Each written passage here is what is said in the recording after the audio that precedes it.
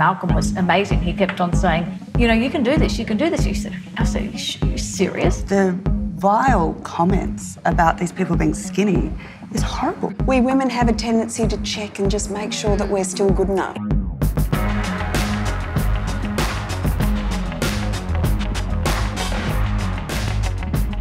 For International Women's Day, David Jones brought together some of Australia's most influential women to talk about what it really means to be a woman in today's society. I'm passionate about making a difference in women's lives. That's what I'm most looking forward to as well, hearing from the different women on the panel, hearing from different people's experiences. I'm really excited to learn a lot today. I think it would just be a lot of fun. When you have a group of interesting, dynamic women coming together around a table, interesting things will always happen. Everyone set, everyone happy? What kind of responsibility do you feel, Edwina, in such a beautiful magazine with Vogue and really glorifying a privilege to some degree? Not everybody can access it. What parameters do you work within when you're putting an edition together?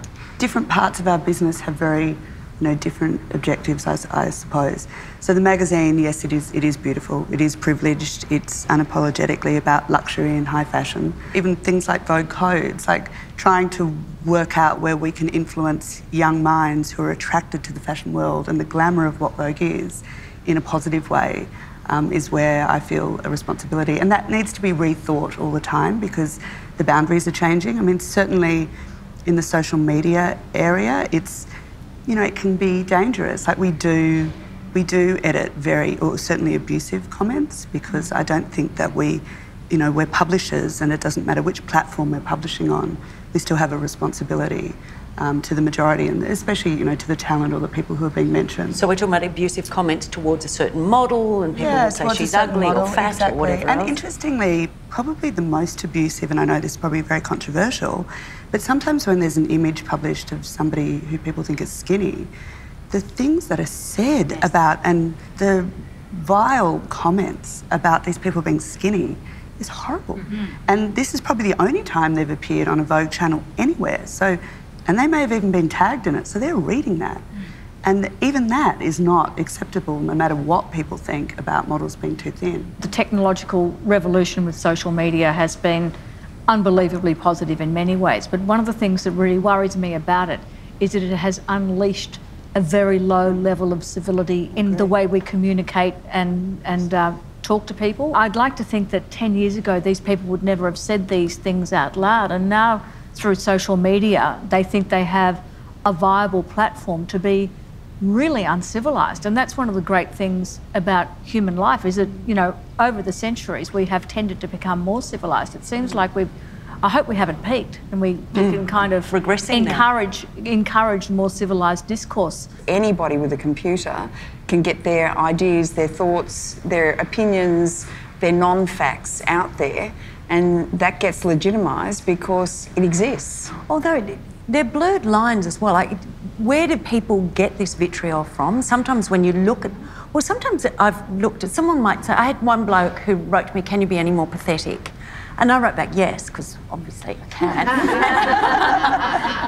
But when you actually look at the track record of the tweets people like that have sent out, it's every 4 minutes to a different person. There's a mathematical equation. The number of followers compared to the number of tweets, yes. that's where you get your trolls. Yeah. You'll get 4 followers to 47,000 tweets. Definition troll. Many of us work in the media, but when you have a look at what is put out there, there's criticism, who looks hot, who does not. These might be Academy Award nominees, and we're talking about what they wear. But let's remember, everyone knows the story of how Facebook started. Mark Zuckerberg was rating women at his college campus on who's hot and who's not. I mean, that is kind of a metaphor for what we've ended up with.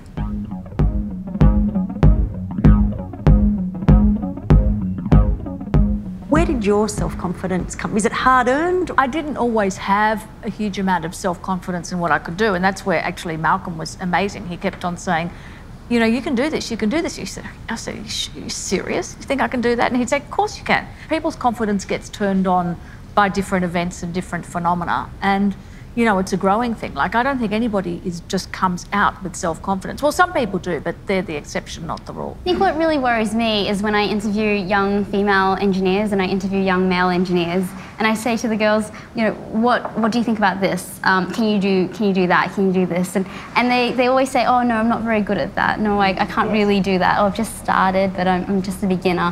Whereas the boys, if they've done like one bit of code using that language, I'd be like, yeah, I've got that handled. It's really stark, the contrast between them. And I think that, you know, all of the stuff that we're talking about, like media, the bullying, the you know, what women should look like, what women should be like, it's impacting girls across all fields and across how they see themselves. And I think what's really important to young girls is that they get out there and they do something, like anything, so that they know that they can actually have an impact, and they know that they can make some kind of change in the world. They can then apply that to all the other areas of their life. Well, you know, if I just do a little thing here and it has an impact in the real world, then, you know, maybe I can have an impact in the real world across all these different areas. But as women, we do have a tendency to have an internal dialogue that tends towards the negative. Like, I'll give you a perfect example. When I get dressed every morning to go on air, I'll sort of put something on, I'll just have a quick check and just make sure that, you know, bits are not sticking out and all of that. My husband, when he gets dressed in the morning, even when he was 30 kilos heavier than he is now, because he just lost a whole lot of weight, he could walk past a mirror naked and think, that's a fine figure of eight. Men always look for the positive in themselves, generally. I'm broad generalisation. We women have a tendency to check and just make sure that we're still good enough. Is it learnt, or are we born like that? What do you think, Donna? I do know that the best piece of advice of recent time is to be as impressive as a mediocre white man. And maybe you could tell your students that, yes? Just be as impressive as that. I think it's a combination of learned behaviour and born behaviour. I think the important thing to get a handle off is that inner voice, which can be so damaging, particularly to women. And that voice you hear in your head has to be what your best friend would say to you. When you think you've stuffed up, or that you're silly, or embarrassed yourself, what would your best friend's voice say in your head? And that is the voice. You don't go to a best friend, but you develop that for yourself and keep that voice in your head all the time saying, that was great. And I think it's really important as well to spread the message about things like imposter syndrome, where girls who achieve things, and also high-achieving men as well, think they don't deserve their achievements. It's something that a lot of high-achieving women feel. And if they know if they know it's very common, then maybe they'll discount those thoughts from their head when they think them.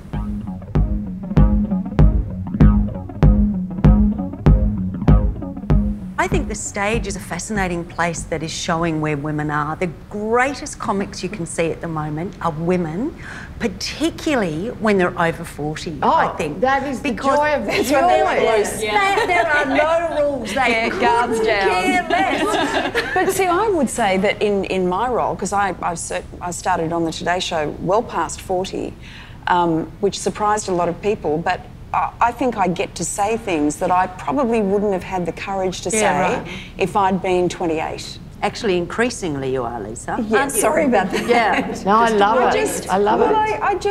I think it's the payoff for wrinkles. Jeez, they've got exactly. And I think what people want more than ever is authenticity. Lucy, we're kind of the same age, all of... Yeah. You've got very good foundation, but we're all kind of the same age. But I'm 73, but I've had a lot of work done. One of the things we were raised as was this notion of the superwoman. Do you remember that? Which is terrifying. Yeah. And we were meant to be perfect. That was nonsense. And it's only now, as you say, Lisa, that it's actually imperfection that draws other people to you. And I think the whole plastic surgery and all of the sort of airbrushing and all of that, I think there's a real reaction against that now. Do you? I think the human eye is seeking out faces that haven't been tampered with, images that are more raw and more real, because you see less of it, so you want more of it. Yeah. Oh, it's suddenly normality is exotic. Yes. And you know, people who've had way too much work done to their face look so obviously unauthentic. Yeah. You know, they don't look young, they just look weird. I know.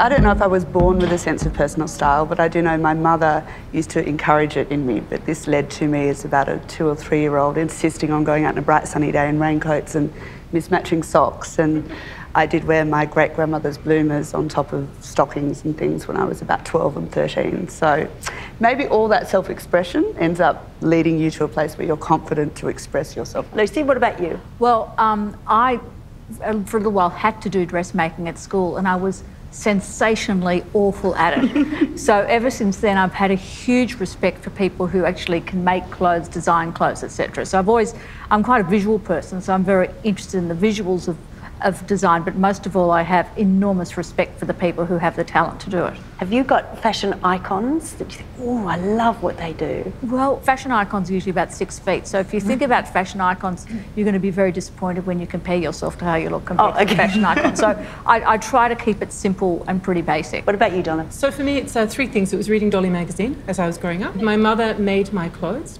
but I had, and I was very grateful to her for that. They were sorry, she made what you asked her to make? Yes, absolutely, in the style of what was shown in Dolly, so she was a great imitator. And a third influence was I had an aunt who lived in Sydney, Auntie Pamela, who was my Auntie Mame, an incredibly stylish woman. She remains so today in her late 70s, and she was my style icon. And I think I kind of, even though she wears colour and I don't, I still think there's an essence in there.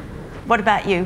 Well, I found clothing distressing. I mean, we lived on hand-me-downs, and in this tiny town I grew up in, the publicans, they were my parents' best friends, and they had 5 daughters.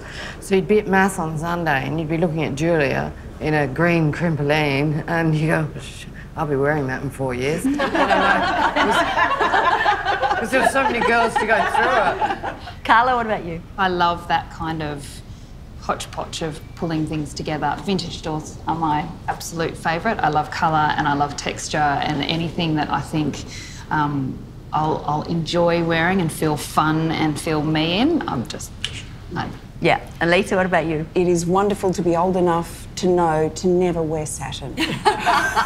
Shiny fabric is the most unforgiving fabric for just about any woman. Don't ever wear shiny.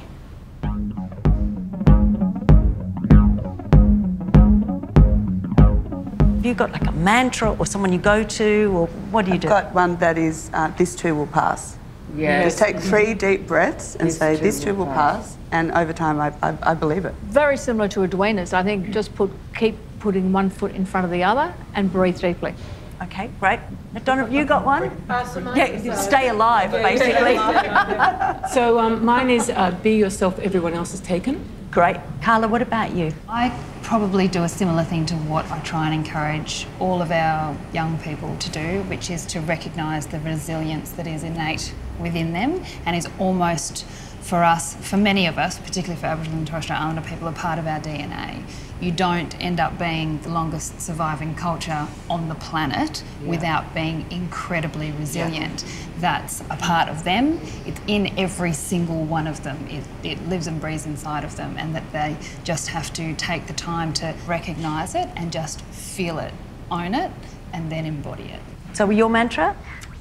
There are many, and probably depends on the situation. My mum gave me the Serenity Prayer when I was 8 years old, and it helped me to see that there are times in our lives when there are many things that are unacceptable and things we see in the world that are unacceptable, and we need to have the courage to change what we can, but we also need to have the wisdom to see what we can't change. And at that point in time, doesn't mean never. I think we almost turn ourselves inside out sometimes, fighting with what is. And I'm not saying let's accept the things that are unacceptable in the world, because I'm not about that, but there are moments when there's actually nothing you can do about that, and there's a whole slice of heaven in acceptance sometimes. Instead of seeing that life happens to you, if you can see that it happens for you, you'll change your whole response. Thank you, everybody. You were all fabulous.